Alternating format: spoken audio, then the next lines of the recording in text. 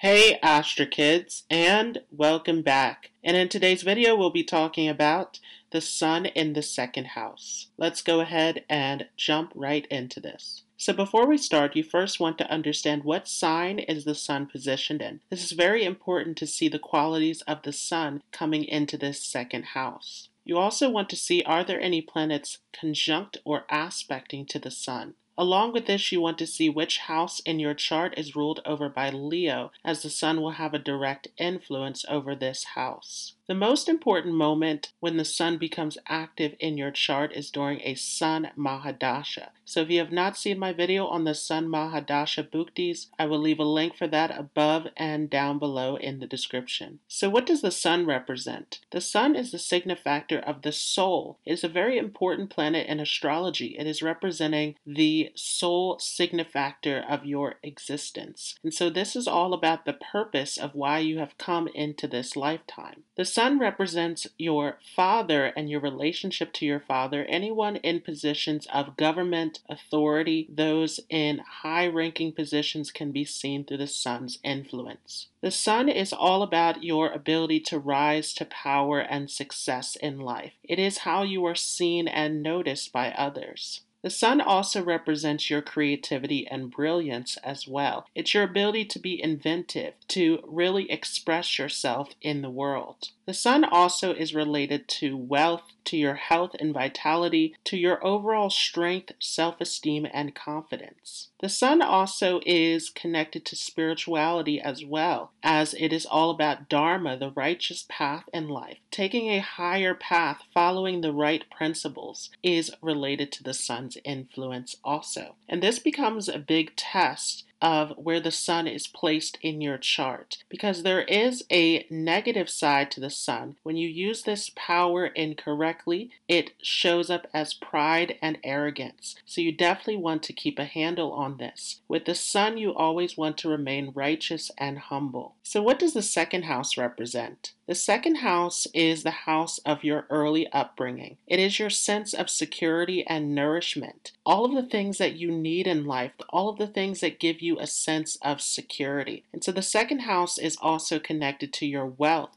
to your food intake, and to all of your possessions. The second house is all about your early childhood, your family lineage, and the values that were instilled in you by your family. It is your moral values. It is everything that is important to you. The second house also represents the face, so it is a part of your appearance, the way that you come across to others. But most importantly, the second house represents the part of the face that includes the mouth. So it is all about how you speak. Do you speak in a way that is kind and respectful to others, or are you aggressive? Is there authoritativeness in your speech? Is it deep? Is it melodic? All of this is seen through the second house. Along with this, again, the second house is about your food, because this is your mouth. So it is all about your food intake. If you are taking in foods that are nourishing to your body, that are good for your health, or if you are taking in harmful substances, can be seen through the second house. So what happens then when the sun comes into the second house of the chart? Well, this is definitely going to give you a strong connection to your family. If the sun is placed well in this second house, this can give you a strong connection, especially to your father and your father's line. This can definitely make you someone who's very principled, and you could have grown up in an environment that was very structured and very moral. You can take great pride in your family name, in everything that is connected to your family in general. Your identity becomes a part of your lineage with this placement, and you can become very prideful about expressing your family name and your background to the public. Your family and your traditions give you a feeling of security, give you a feeling of confidence, and definitely give a boost to your self-esteem. So again, there's a huge attachment to your family in general. And even when the sun is badly placed in the chart, you may have some struggles or challenges in your early upbringing. There may be some difficulties with relating to family members, or even your family going through struggles at an early age. But this will manifest as you wanting to build security for yourself as you get older. So again,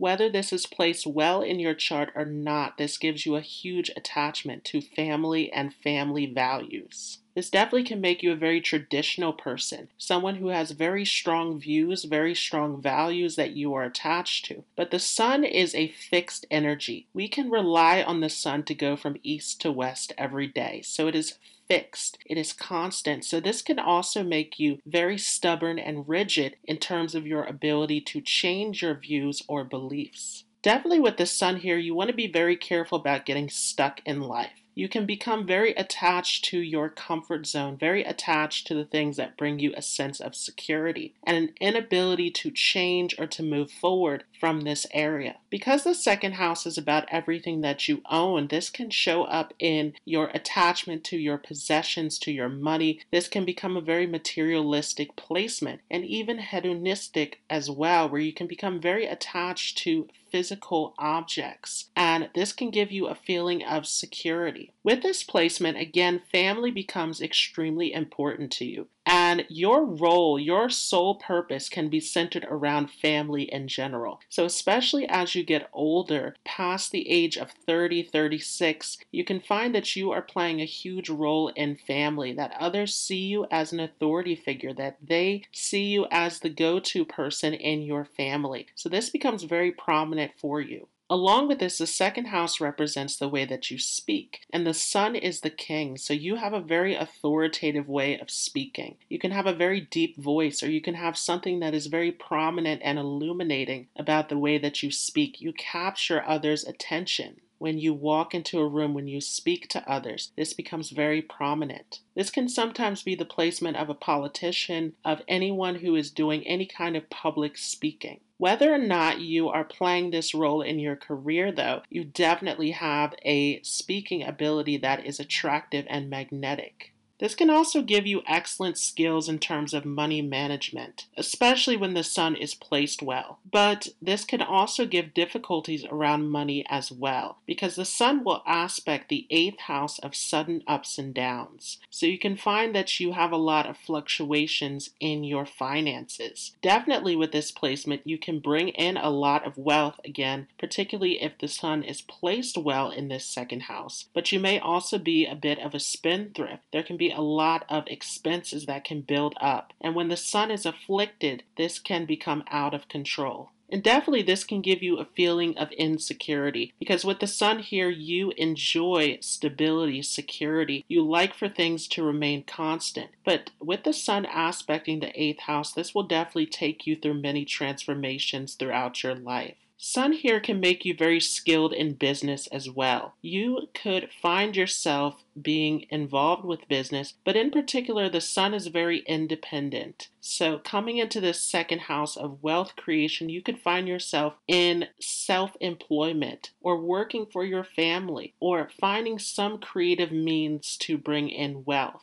But definitely, again, you can find yourself going through many transformations throughout your business where you have to reinvent, have to recreate in your business field many times throughout your life. Sometimes the sun here can also get you involved in investments. That 8th house is connected to stock market and investments, so that can also be seen. But you want to be careful with this placement. If the sun is badly placed, then you can definitely find yourself with a lot of losses. The sun here can definitely create a lot of problems around family, and this can bleed over into your family even after marriage. The 8th house is connected with marriage and the in-laws. So the sun aspecting onto this 8th house can sometimes bring about conflicts, arguments, disagreements, not getting along with the family in general. Sometimes this can destroy relationships. If you're becoming too dominating or too demanding in your relationships towards your spouse, there can definitely be some conflicts that come up in this area. So definitely, again, with the sun, you always want to use this power for the right reasons. So sun in the second house demands that you are remaining humble and that you are allowing other people to be who they are and do their own thing in your relationships. The sun also aspecting onto the 8th house is illuminating this 8th house of secrets and mysteries. So you can find yourself drawn to all sorts of secretive information, to occult knowledge, astrology, numerology, to all sorts of deep secrets and deep research. Sometimes with this placement, this can also make you very creative as well. Again, you want to see the other planets that are involved, but at the very least, the sun in the 2nd house can give you a great appreciation for music and art. Again, this can make you a bit of a spendthrift, so you can be very luxurious with the sun coming into this 2nd house. You have good taste and good mannerisms as well. You can find yourself drawn to the luxuries of life.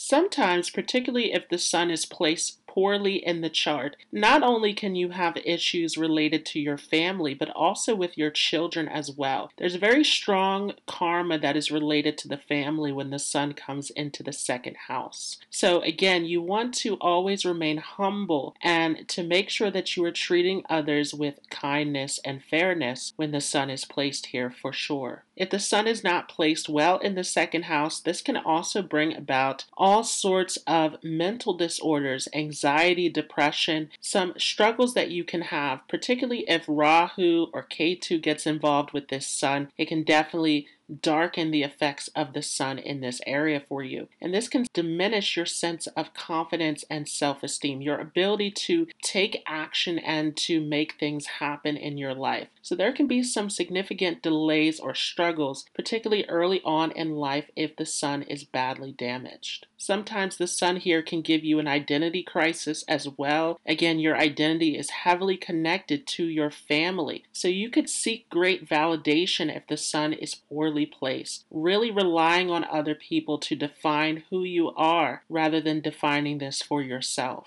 If the sun is badly placed, this can also give you very harsh speech. So again, you want to be very careful about how you are dealing with other people. This can also show difficulties around money making or poor ways of making money that can be seen in this placement also. So definitely with the sun here, you want to be careful about everything that you are doing. Doing everything in an honest and humble way is very important.